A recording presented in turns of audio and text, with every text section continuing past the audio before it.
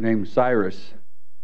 500 years before he was born, there was a prophecy from one of the prophets that could really hear God. And said, Cyrus, my son, will accomplish these things.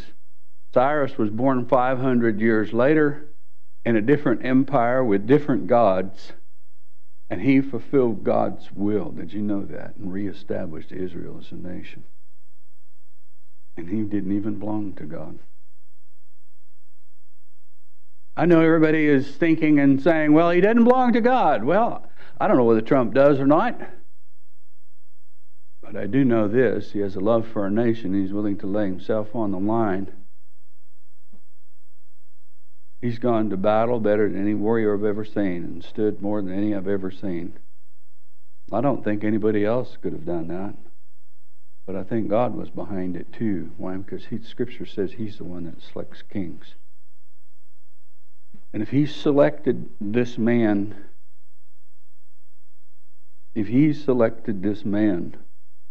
we should be on our faces and saying, thank you for somebody. There's over 55 million illegal aliens that voted in the last election. All you had to do was have a body and be here. And oh yeah, they're on welfare. And oh yeah, they get free housing. And oh yeah, their kids are in our school. And oh yeah, we pay for their hospitalization. 55 million. So what's next? God sent a man that wants to do something about that. God sent a man that is going to serve his purposes. Why? Because we have a bunch of Christians that are in the Congress and a bunch that are in the Senate. They're ready to write all this stuff. And he's ready to sign it. You realize that's never happened in history? There's never been this big of an upset in history other than during the Reagan years. But I tell you, during the Reagan years, we didn't have all the wackos running loose that have been running loose right now. We didn't have all the evil running loose in our nation that we had running loose. It wasn't running loose back then. But the enemy's been loosed in our midst. And if he's been loosed in our midst, let's look at some more scripture. Kiss the Son, lest he be angry with you, and you perish in the way. God has a way. He has a way. Are we going to make that way? And when his wrath is kindled but a little, blessed are those who will put their trust in him. Do you trust in him? Through this election, did you trust in him? Through this election, I just been at peace. I was sharing with my girls that, there's something going on. You don't have a clue. It's never gone on like this before. This is monumentous. And not only that, when God installs Trump, you watch. There's going to be rats running everywhere to hide. There's going to be every type of investigation go on, and we're going to find all pointed. You realize they're the ones that say, hey, we don't want to enforce that law. And not only that, but we think that that law is not really good law. Therefore, we're not going to prosecute. We're not going to do this. And Psalms 147:11. The Lord takes pleasure in those who fear him, and those who hope in his mercy. I have been on my face for several years for this nation, hoping in his mercy, because I knew what his judgments were. I knew his judgment was against us because of what the church did to him. The pseudo-church turned away from him, became cold in heart, and thought pleasure was it, thought vacation was it, thought pastime was it, thought playing was it, thought softening the gospel was it, thought it was okay to, I don't know, they're pretty nice people, they love each other anyway, it doesn't matter, they're two guys. The Scripture says that those who do it will be damned, and those who approve of it will be damned. Did you know that? And I hope that you weren't senseless enough to begin to approve darkness. Isaiah 9, 6, and 7. And the government will be upon his shoulders. Did y'all notice there was a Bible in the midst of that? And his name will be called Wonderful Counselor, Mighty God, Everlasting Father, and Prince of Peace. Are you willing to do your part to put our government on his shoulders? The church would have done that 8 years ago. Our nation would not be bankrupt. Our nation is bankrupt. It just haven't come to the scenes right now. The other nations don't want to admit that we're bankrupt. Why? Because they're holding $1 trillion worth of our cash. Trillions and trillions. and they don't want it to go worthless to where you can't even build a fire with it. So they're going to, no, it's great. The economy's fine. Only God could do that. Only God could do that. Let's go on. Of the increase of his government and peace, there will be no end. I love that simple statement. There's supposed to be an increase of his government. And who's the one that puts our nation, if we vote in what that's supposed to be, who's the one that's responsible for helping him increase?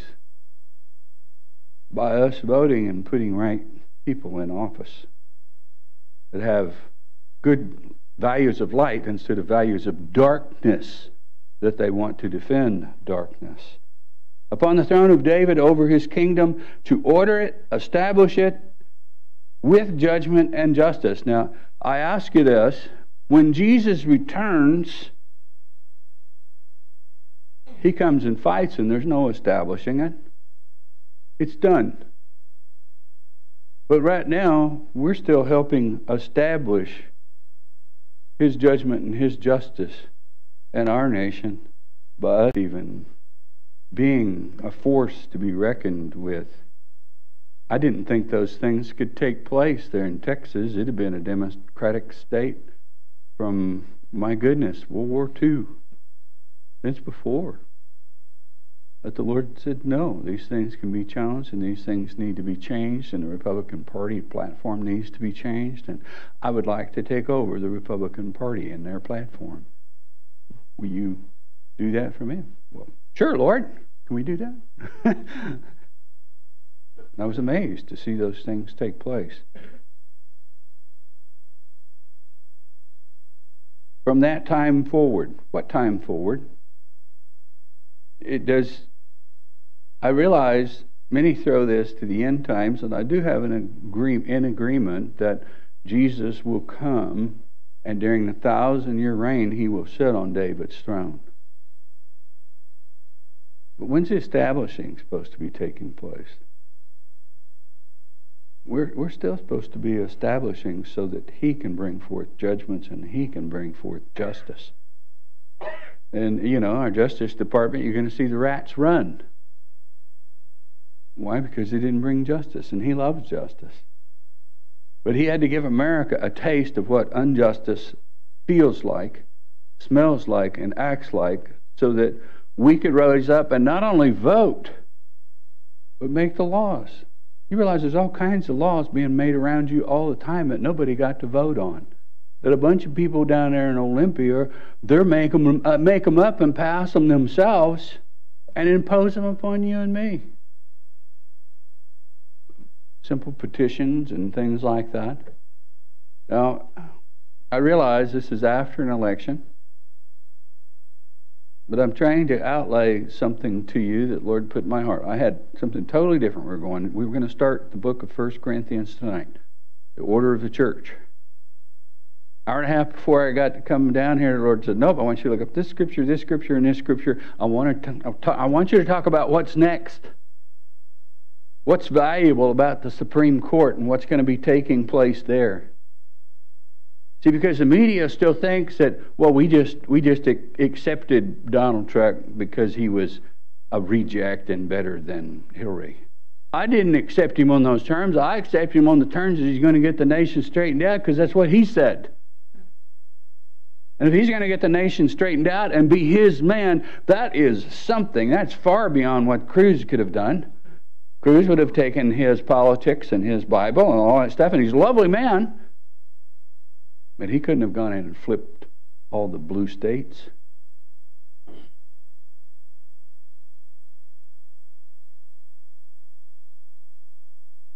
From that time forward, the zeal of the Lord will accomplish this. Isaiah 35:8. A highway shall be there and a road, and it shall be called the highway of holiness. Did you realize highways are hand-built? Highways take planning. Highways take time. And if you're really going to build a highway, you get out some bulldozers and equipment and you list and conscript a lot of labor to build that highway, right? Here's an opening to build a highway of holiness back in our Congress and Senate and in our Constitution. But it's going to take us saying no to the media. It's going to take us saying, no, I don't agree with that. It's going to take us making comments like the other departments do about all the false things that they say. Are you surprised at this sermon? I hope you're not surprised at him. He went boo to the rest of the nation, and I've just been as calm as I can be because he said that Trump was his man, and if the Christians would stand up, he would give them one more chance. And the Christians turned out and voted in record numbers over any other time that they've ever voted. Did you know that? Who had to put that in their heart to do that? Huh? I mean, Trump didn't do it with his mouth, did he? Who could have done that over some of the comments the guys made? Our God did. And I ask you, is God for us? He just did something for this nation that when we get to heaven, we'll say, Lord, we were in that little nations, and nations don't mean anything. But we thank you that you gave us a little more time to live in the light. You gave us a little more time to bring the light back. Because without the light, the lines grow dark, not gray, dark. Because the enemy wants to bring darkness. And the enemy makes the statement,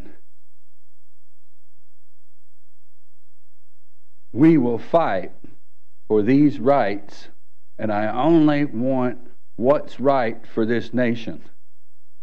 The enemy had made that statement today, if y'all listen to it. And I'm going to fight for these good things. And what's good? More taxes, homosexual liberality. I think it was in California a few years ago, they passed a law that if you got a child in a public school down there, your child has to take schooling on how to become a homosexual, just in case you have those tendencies.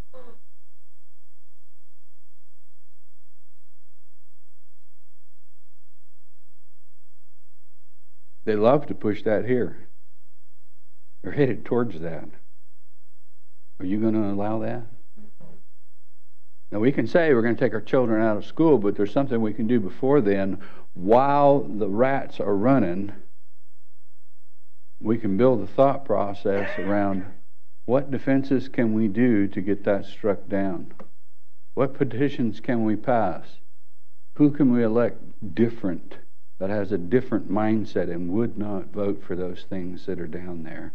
Because you send people down there that will vote for those things, you already lost. And it's up to you what kind of government you want. Let's go on. And it shall be called a highway of holiness. The unclean shall not pass over it, but it shall be for others. And whoever walks the road, although a fool, shall not go astray. Do you realize of holiness in our lives, in praying for our nation? Even if there's fools around us, we can still gain God's favor. You realize that this nation lost his favor, and that's why he dumped our economy? I've been praying, Lord, how can we find your favor? How can I've been pleading with him? Would you give us one more chance? But with churches coming and saying evil is okay, sin is okay, it made God mad. Saying abominations are okay, and making our nation an abomination. I find great humor in that God would attach that name to those things. Isaiah 40:13 and 14. Who has directed the Spirit of the Lord? Or as his counselor has taught him? With whom did he take counsel? And who instructed him and taught him in the path of justice? And who taught him knowledge and showed him the way of understanding? So there's part of the problem is the church wants to teach him how okay us changing his church to match society is okay. And he says, well, fine, you want that kind of society? Let me give you this guy filled with darkness that'll sell you. And sell your children. And sell your children's children. And in the midst of that, your weapons grade uranium that's down here in Oregon, I'm going to have Hillary sell it to the Russians, 1/5 of your ore. Billions of dollars worth of the stuff. We need it. And the Russians turn around and sold it to the Iranians. And she signed the contract and made the decision to do that with our uranium ore. Who's responsible? We are. Because we turned away from God. Not our little fellowship. But for the most part, many Christians did. When Christians, which is the heartbeat of the pleasure of God towards a nation, when their hearts grow cold towards Him, there's all kinds of complications that begin to happen to that nation. I look and see that He has had tremendous mercy upon our nation. Please consider, no one gets put in as a king except He appoints them. You realize that's the Scripture. Did He appoint this guy? And if He had appointed this guy, then what should we do?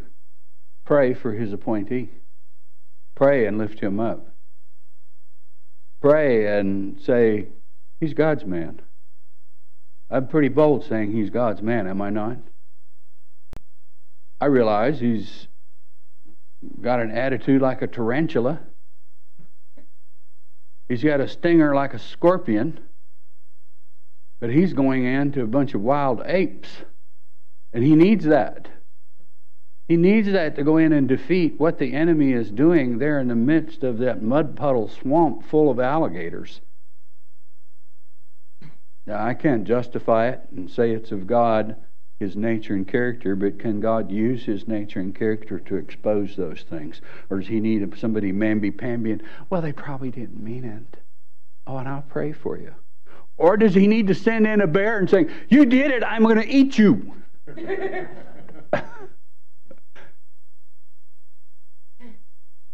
I see Trump as a bear. The media has not been able to wrestle him down. No one's been able to wrestle him down. No one. And I find that fascinating. But he's a prideful pig. No, he's a prideful bear. And a prideful bear's going to go hunting.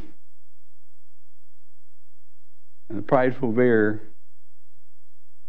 if we will realize what the Lord has done and pray without ceasing, pray and get on our face and thank the Lord that we have just a small little window of opportunity to pass a bunch of stuff that the Democrats can't do anything with us until the end time. If those new laws can get passed, then we'll stop seeing the court do what it's doing. We'll stop seeing jury rigging. There in Texas, you know what the Democrats did? They drew lines around the white areas and they would put, okay, this is a white area and it's real strong and it's going to carry this precinct unless we slice that off, and we're going to put twice as many blacks and wrap plumb around over here 50 miles to draw them in so we can nullify their vote. They did that to the whole state of Texas. And it took a lot of fighting to get that changed. And they're still doing that. I read the other day about a couple of states they've done that in. Redistricting, they call it. Why am I telling you these things? So that it gets in your soul and you can pray for your nation. And you can ask God for insight and understanding, and you can pray for those people. I would not want to be Donald Trump. I would not have wanted to go through the things I would not want to go. You realize our nation is broke. You realize it doesn't have an army. You realize its military has been retired. All of its best pilots are gone. Obama dumped all the helicopters that we used in Afghanistan, laid off all the pilots. Most of our stuff, we are at the lowest state we've ever... We are lower militarily than we were before World War II. And Obama made this statement before he got into office. The problem with the Middle East and the world is because America has an army and they create these conflicts. And if I get rid of the army, then the conflicts will cease. We don't have any business being anybody else's business. Well, I tell you, if you don't go get in their business, they're going to be in yours.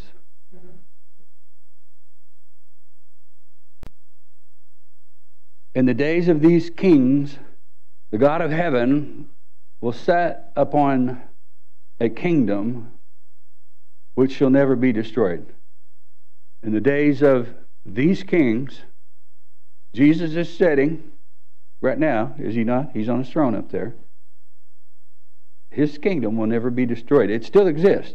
It existed the day he said, "Behold the kingdom of God." And he started talking about us moving into that kingdom. We're supposed to move into that kingdom and listen to him.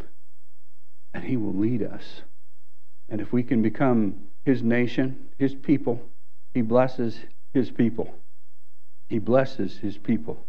He does not bless those that don't want to be his people. And any nation that ever listened to the outside forces that try to convince it to stop serving God and stop doing things God's way, that nation was destroyed as a result of listening. Kingdom shall not be left to other people.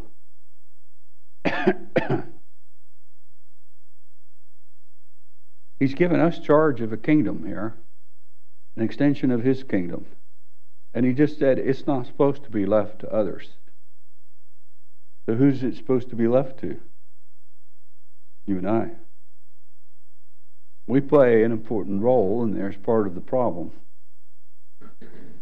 It shall break into pieces and consume all the kingdoms, and it shall stand forever. Let's go on. Insomuch as you saw that the stone was cut out of the mountain with hands, and that it broke into pieces iron, and the bronze, and the clay, and the silver, and the gold, the great God has made known to the king what will come to pass after this. You realize this is a prophecy in Daniel. And we're in the midst of this prophecy. And God's talking about him having ordered all these different kingdoms. And one of the last kingdoms to be established was our kingdom. And what are we going to do with our kingdom? And what's next for our kingdom? Because in a way, we're a type and shadow of Israel. We were the first nation ever to be formed under God. No nation was ever formed under God except for Israel. One nation under God. That was significant of our founding fathers, that God put it in their heart, and some of them weren't even believers, but yet they signed it that this nation is one nation under God. And it cannot exist without him and without his laws and without his directives. Our nation was very unique in its characteristics and in its exceptions and in its purposes of being formed. The sole purpose was that we would be a nation under Jehovah, with Jesus as our king. Not under Muhammad, not under Allah, which is Satan, but under Jehovah, our Father, and Yeshua HaMashiach, our great Master and King, Jesus, that reigns in his kingdom here on this earth. Zechariah 14:9. The Lord shall be king over all the earth. In that day it shall be, the Lord is one, and I think that we play a role in keeping His name as one. Do we not? Was our nation not started that way? When our nation started, He was it, and He was the reason for having a nation, and that if we had Him as our king and our leader, then tyranny would not rule like it did in Europe for thousands of years. Hebrews 4:15 and 16. For we do not have a high priest who cannot sympathize with our weakness. He saw us. He saw our nation get in bed with a bunch of pigs. And He said, okay, here's your penalty. I'm going to make you an abomination. And for 8 years, He's watched us suffer. For 8 years, He's watched us go downhill and away from God the Father. But He's our high priest. And He too, since He created and formed this nation, has great desires for it to be able to serve Him, to know Him. He has used us. He has used us and used us and used us. Do you realize Trump made a commitment to Israel? We will be with you forever. And if I become president, I'm moving our embassy into your capital, Jerusalem. And I'm in agreement. You can do away with that Palestinian state. It's been nothing but a thorn in your side. Their prime minister, I read an article that he wrote today. He is so glad. He said, because the error of the Palestinian state that's been such a failed policy that's cost hundreds of thousands of lives because of that has ended when Trump takes office.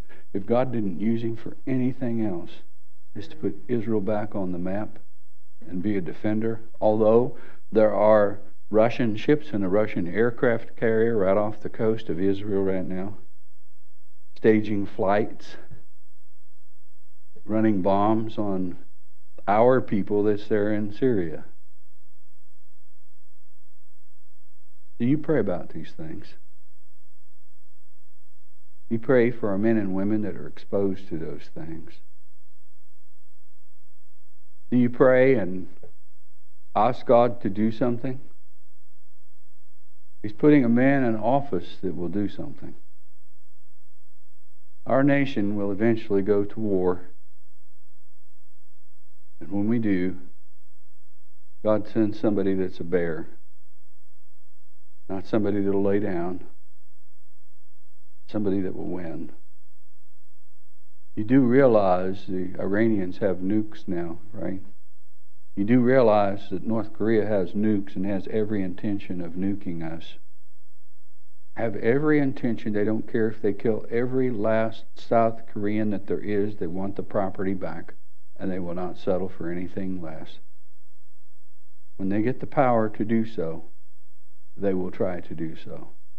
We have a few short years to God has sent forth a bear that will help us in that quest of rebuilding to make America safe again. The reason I talk about America is because it was once God's nation, and He's going to give us a chance to pray for it because He wants to redeem it too. Remember, He's the Redeemer. How many times did He redeem Israel when it turned against Him? So won't He at least try to redeem us? Not turn His face totally against us, but punish us for a season so that we can turn back to Him and be usable in His kingdom. We can turn back to Him and pray. How many of you have prayed for Trump? What did you pray? Did you shut that man up?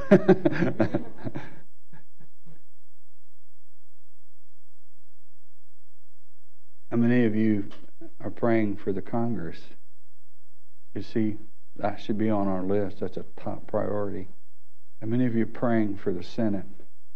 Because there's where all the foundational things are going to be laid to where evil can't take over again. With a stroke of a pen, all these gun laws are going to be taken down. With new legislation passed about ownership of guns, once again, people are going to be able to own guns without it being said that you're insane. You realize our nation would be run over if people didn't own weapons. We would already be a socialistic state. Why? Because we would be pushed around by those who have them, and those who have them are not good people.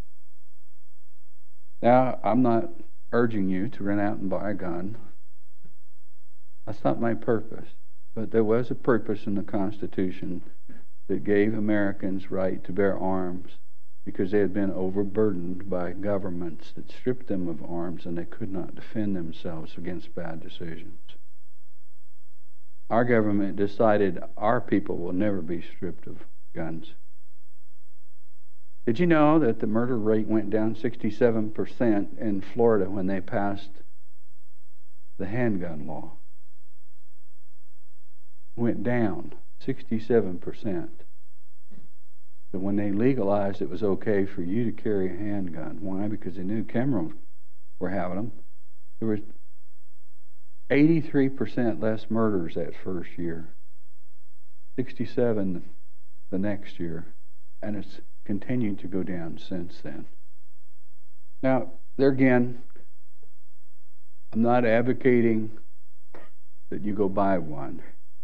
What I'm advocating is our Constitution was written for a reason. And people have been trying to change it for a reason. Evil has been trying to change it for a reason. And it was not written by evil men. It was written by good men that could hear God. And God's like penmanship is all over that thing. Why do you think it's so fancy in writing? It says some major things that God wanted to perpetuate into our society as Him being the chief reason for establishing a nation. So, what's next? Let us still find grace to help in time of need. If our nation is going to turn around, it's going to take us going before God and being on our face and praying and crying out to Him and asking Him for His tender mercies. Mercy means we don't get what we should get. Mercy means that He can turn His fierce anger away from our nation for the benefit of those who are praying and seeking Him. Not for the benefit of those who are evil and want to disrupt everything. Now, I'm not encouraging necessarily to go out and run for president. I am encouraging you, 1, to pray, 2, to take these things serious, 3, calm down and realize God's involved. And if God's involved, He put a man in charge, and we should be absolutely enamored that He put a man in charge. He didn't pick anybody else to be in charge. He picked that man. And He has a very specific reason for picking that man. That man has been hit from every direction there is and will continue to do so. And I would counsel you strongly, bathe him with your prayers daily. For the enemy wants to find a chink in his armor and wants to take him down. And every media place except Fox wants to take him down, and even part of them want to take him down. Have you ever seen it? That all the media owns everything, and everything they got to say is bad and a lie. I'm praying that they pass some laws to prevent that. I'm praying that they'll pass a law there in Congress that, fine, radio station, TV station, if you want to tout this person, we're going to keep track of that, but you have to give away free time to the other person. The same amount. You've got to be even in this. Why? Because we need the truth, and the truth will set us free, but the problem is the press has perverted the truth because their truth is not our truth. Their ideas are not our ideas. Their thoughts are not our thoughts. Their thoughts are not God's thoughts, and they're against His Word, and they're against His presence and His mind and His heart, and against His purposes, and they're against His restraints that says men are not supposed to do evil. I have spoken on this subject and give you a couple of closing scriptures. And another sign appeared in heaven, and behold, a great fiery red dragon having 7 heads and 10 horns and 7 diadems on its head. And I'm assuming y'all know who that's at, right? This is not when Satan was thrown out of heaven the first time. Why? Because he's a red dragon, and he's got 7 heads, which means he owns 7 governments. And 10 horns means that he has 10 different nations that he rules over. And 7 diadems means he's got an additional 7 crowns of something else. And all these are on his head, and with his tail he threw 1/3 of the stars of heaven and threw them to earth. Now you realize the stars, what does he want to do with his tail? He wants to wreck God's plans. God has plans for America. And part of his tail is trying to affect the stars that he had planned for America. You realize the stars declare the glory of God, do they not? And hadn't America represented the glory of God? It did in times past. And that's changed. Anyway, some clues for you in there. 1/3 of the stars he threw down to the earth, and the dragon stood before the woman who was ready to give birth, to devour her child as soon as it was born. Who's the child? Not Jesus. It's not that time. Who's the woman? The woman is the church. And guess who the child is? That's the next generation of godly men and women. And he takes the woman and her offspring, and he hides her in the desert. And this is during the last days. Remember, we talked about that. Now, I do realize Satan got thrown out of heaven, and I realize 1/3 of the angels were thrown down with him. But this is not then. It has to do with the last days. In the book of Revelation, right before Jesus comes and makes war against him. So I think as a church, we should be ready to give birth to men and women that would walk with God. If we are ready to give birth with men and women that want to walk with God, who's going to be against us? The enemy. The enemy. He wants to devour the child. He's waiting to devour the child. So she bore a male child. That's somebody that can get something done.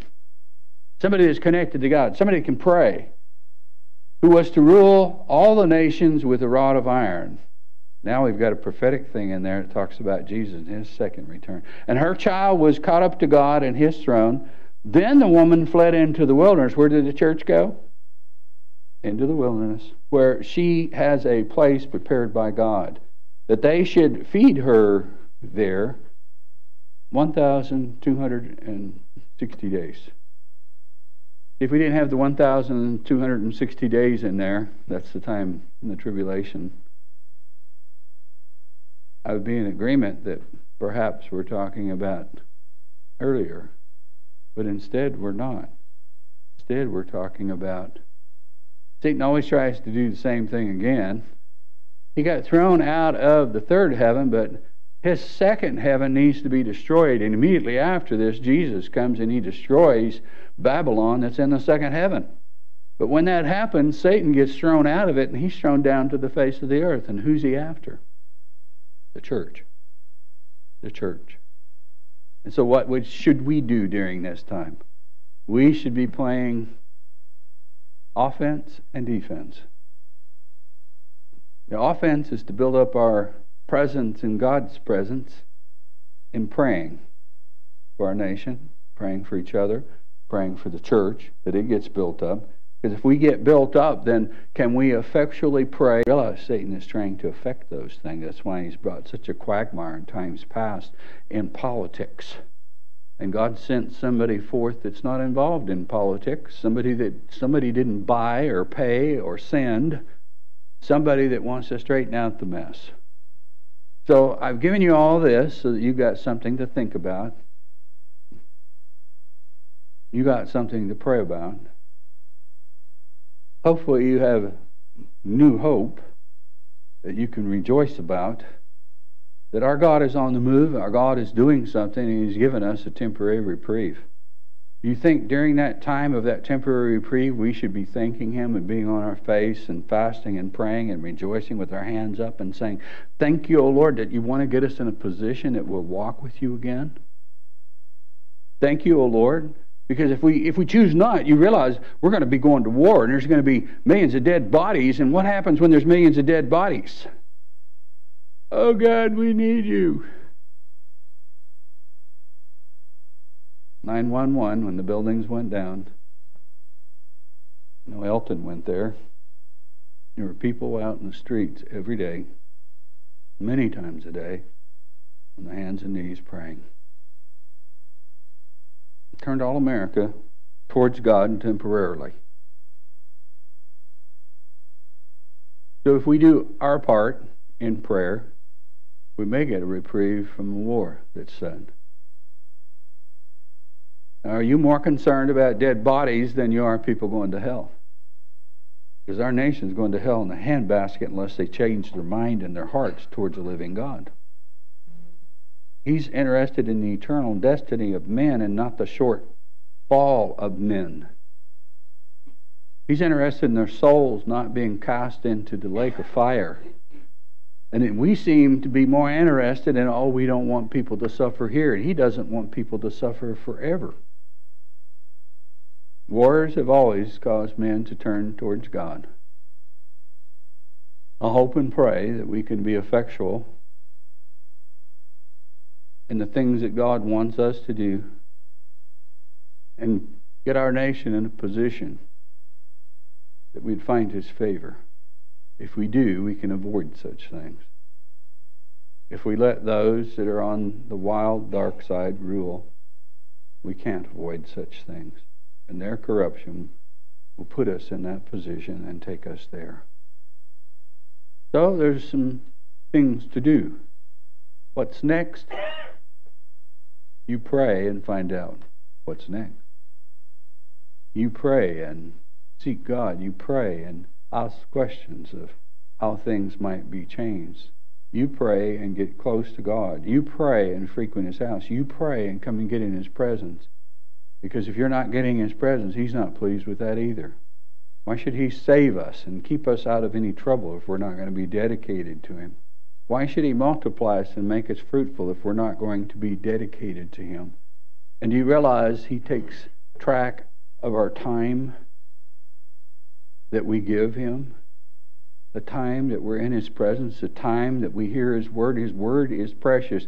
If He speaks His Word, and He speaks His Word here on earth, some of us are complacent and think, well, it doesn't matter. We can always hear a sermon. Yes, you can. But you can't always hear God. And He's going to pick that time you're gone to speak about something you needed to hear. And He's watching me and He's watching you to see, will we be faithful? When He returns, He's coming back for the called, for the chosen, and for the faithful. He's called to you. Are you going to be faithful? But when He returns, He'll choose you. He's looking for faithful children. Become His faithful child and become involved in everything that He instructs you to be involved in. And don't be involved in anything that He instructs you not to be involved in. He's not in it. Don't be in it. Don't play religion. We must learn how to contact Him and be in His presence. I hope and pray that some of this got in your heart. Some of it you can take as truth home with you. Some of it becomes revelation to you.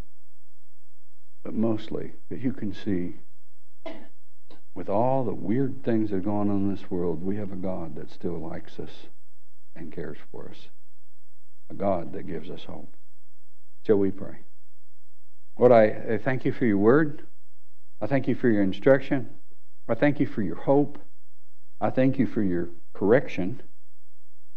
And Lord, would You lead us? And would You help us to walk in Your presence, that we could hear and know and not just run out and do politics? You didn't give us that assignment. You gave us the assignment to follow you. And you gave us an understanding that you're in charge and that you're going to be doing something in our nation and that we need to pray. So I pray for the Congress. I pray for the Senate. I pray for our new president, that you somehow will lead them, that it will bring you pleasure to be in this nation. That you would rescue us from the schemes of the enemy and all the darkness that pervades. And that you would help us to grow strong, that we could overcome that darkness here on earth and bring your light. We are supposed to be bearers of light. We ask you for your blessing. In Jesus' name I pray. Amen. Amen. Amen. You can turn off the there.